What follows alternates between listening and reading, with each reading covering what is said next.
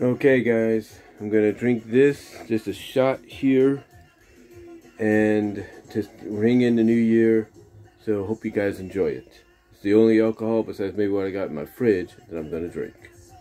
And thanks for joining us. I'm Mike Duffy.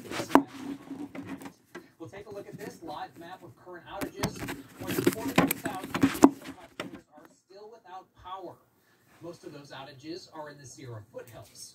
We obtained a breakdown of specific numbers from PG&E tonight. Well, guys, the majority of outages are in Nevada. Happy New Year. More than 15,000 people Let's hope in the dark. here's to a good 2022.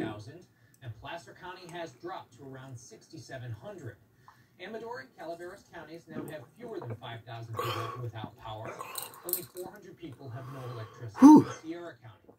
Now, that's good stuff. It's only once in a while I drink it. Whew. But here, again, here's to a good 2022, guys. The southern Sierra Nevada communities in the Stockton and Yosemite